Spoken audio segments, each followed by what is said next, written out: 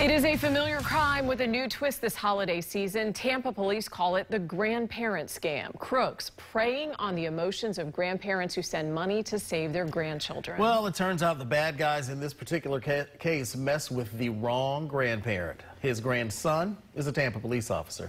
8 News' Melanie Michael joining us now live from TPD headquarters with this story. Mel.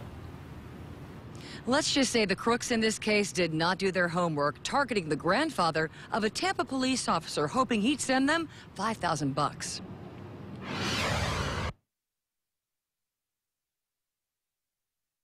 It's the crime crooks keep committing. Rarely caught, carried out in secret. No names, no faces, no address. They do their dirty work armed with a phone and a lie. Their target, loving grandparents who would do anything to save their grandkids in trouble. They're lowlifes. I mean, that's the best way to put it. They're true lowlifes. And the bad guys know if they want it to work, it's all in the details, using family facts found online. But sometimes their fact-checking skills fail. Case in point, a retired Florida grandfather who happens to be extremely proud of his grandson.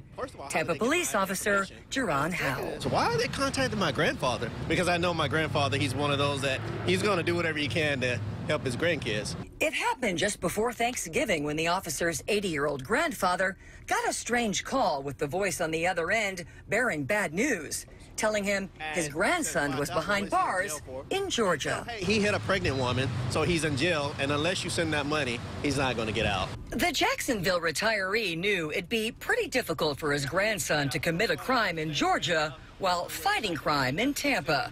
One call confirmed just that. In hindsight, it is funny that they chose the grandfather of a police officer.